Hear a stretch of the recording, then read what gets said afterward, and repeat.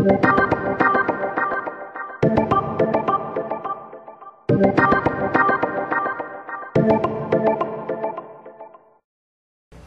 my name is Ted Julian. I'm the VP of Marketing and Strategy for Application Security, Inc. We're a database security software vendor, and the topic today is the state of database security and its future.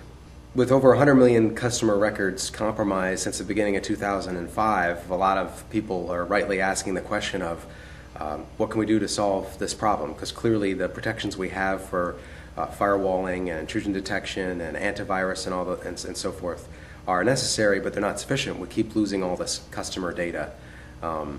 And when customers look at that, I think they tend to say, well, we've got unstructured data that sits in the email systems and all sorts of applications. It's highly distributed. But then we also have our structured data, which tends to sit in storage and in particular in databases. This fact is not lost on the attackers either, as they've gone pro, which is what's driven all of these break-ins and compromises of confidential information. They've changed their target. It's no longer about defacing websites to prove that you're capable of doing that. It's a lot more about finding data, finding large amounts of data that can be then turned into cache. And as a result, the targets have changed, and it's no longer just any web server I might find that I can compromise, but getting data in mass. And that clearly has put databases in the crosshairs, because after all, that's where data lives. It lives there in high volume. It lives there at the height of its value. And IT organizations, in fact, struggle to keep those systems highly up to date, highly available, and all the rest.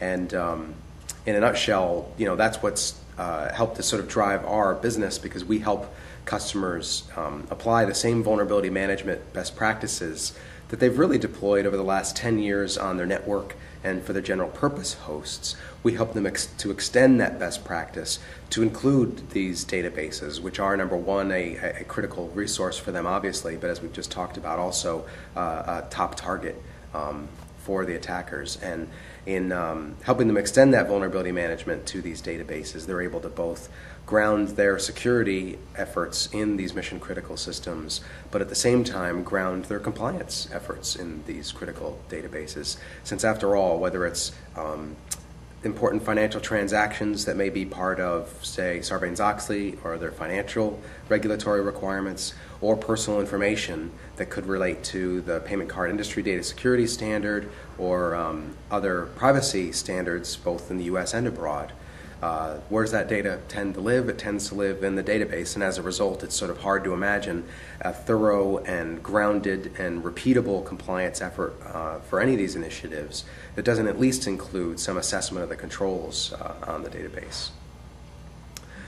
Namely, how we see customers go about that really is starting with discovery.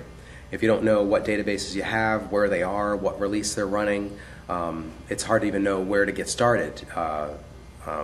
Where you might want to do encryption, where you might want to deploy activity monitoring.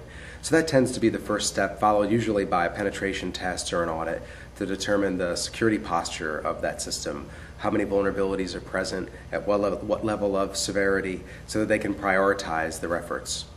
Having done that, they'll then start to remediate those issues, deploy patches, change default IDs and passwords that are still present on those systems, and then finally do some real-time monitoring to not only catch insider threats, where if you and I are the DBA, we don't need to run buffer overflow XYZ, we've got all the access in the world, so you need to be able to catch that stuff. But also, and this is particularly germane to databases, to help manage that critical gap between the availability of a patch, say, for Oracle, and your ability to deploy it. Since after all, on these mission critical databases, this will take some time. Those systems in the fourth quarter, if you're a retailer, you don't look at them funny. So patching could take a year or more for any given patch level. So the ability to monitor intelligently as you're rolling out these patches progressively across your infrastructure is crucial. And then the final leg on the stool is encryption at the column level on the production database, so that if all else fails, someone is able to compromise these systems, you can provide that level of protection for your most sort of sensitive data. So that's where we see sort of the market today, is that organizations have gotten their arms around the fact they need to do something about database security. They understand that encryption, while necessary, is at most a leg on the stool.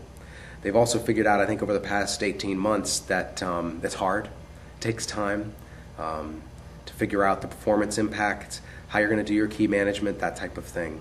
And where we really see the next year going is people continuing with those encryption efforts at the database, but leaning even more heavily on their vulnerability assessment and their activity monitoring, since they can get quick value out of those deployments much more quickly actually than they can in encryption. You actually see this in some of the standards where they're creating compensating controls that encourage these efforts because crypto is so difficult. At a higher level, I think this is all about bringing security to the data. That's certainly a big theme here at the RSA show. And again, when you think about that, databases are the obvious place to start, since it's sort of the low-hanging fruit that allows you to deal with that most sensitive information in mass in a relatively straightforward fashion, as opposed to trying to deploy monitoring on a million systems where data may exist.